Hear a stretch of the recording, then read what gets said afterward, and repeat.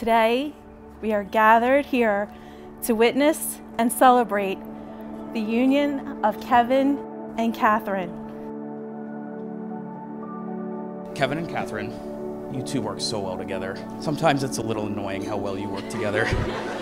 You complement each other so well, and I honestly think that you two are the luckiest two people in the room tonight.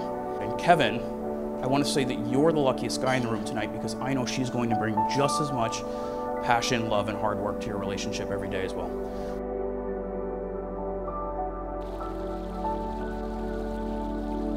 You guys always support each other, Kevin through his residency and Catherine going through her master's program. It's been super inspirational, and I'm just super excited to see what you guys have, in store for the future. Hopefully, nieces and nephews for me. So, because there's an open bar, a shot on me for everybody, and cheers to the happy couple. Kevin and Catherine, you have pledged yourself to each other in the presence of your family and friends by the exchange of vows and the giving and receiving of rings. By the power vested in me, by the Universal Life Church and the state of Pennsylvania, I now pronounce you husband and wife.